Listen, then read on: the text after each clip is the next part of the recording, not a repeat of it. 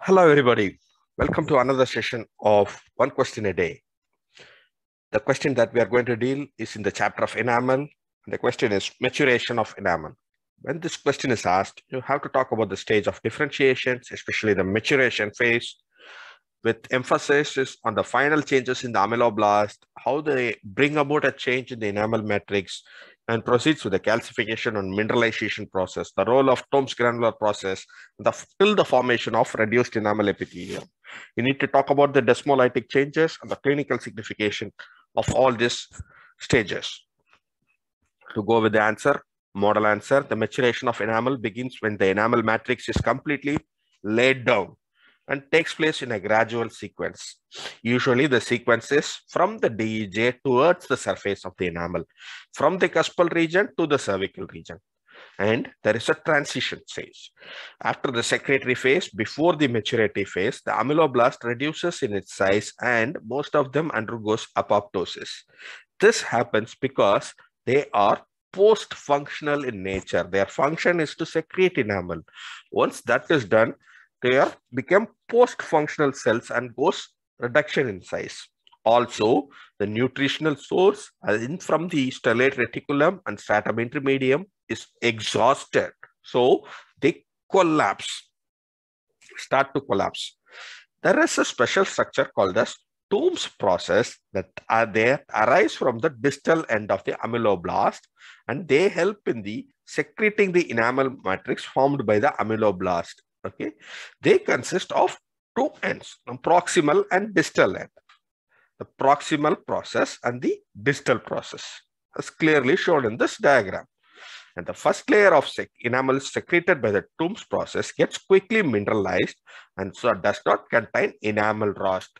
This is mediated by a protein called as tuftelin. In the subsequent layer, the proximal process secretes the inner rod structures and the distal processes secretes the enamel rods. These are the blue color shows the enamel rods, whereas the outer dot shows the interrod structures, interrod prismatic substances. And further calcification of enamel due to the pressure of the newly formed enamel matrix, Tomb's process gets squeezed and it becomes a rod-like and disappears, and this gap is filled by subsequent organic matter, and that is what we see in the final enamel as rod sheath. Okay. After enamel formation, the inner enamel epithelium or the post-functional ameloblast, outer enamel epithelium collapses. They join together because of the loss of stellate reticulum and stratum intermedium to form what we call as the reduced enamel epithelium.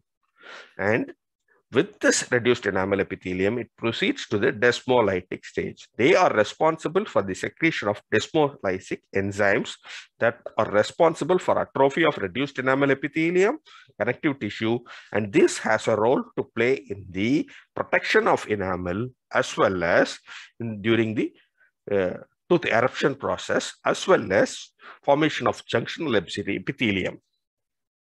The clinical significance, any issues with this maturative phase may lead to enamel hypoplasia.